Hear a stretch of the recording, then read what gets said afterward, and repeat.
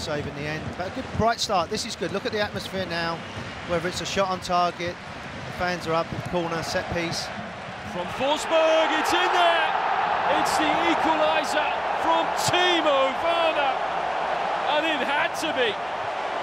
21 goals last season. He opens Leipzig's scoring account in this one.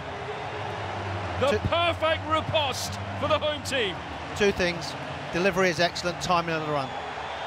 He gets in front of his defender and tucks it in. Again, no one at the far post, but that is a wonderful delivered ball. And it's a goal scorer's finish. He just knows that he just needs a deft touch at that far post. No one on the far post to clear that away.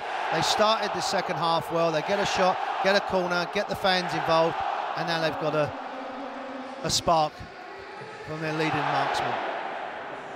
And a very different complexion to the game. They've been knocking on the door.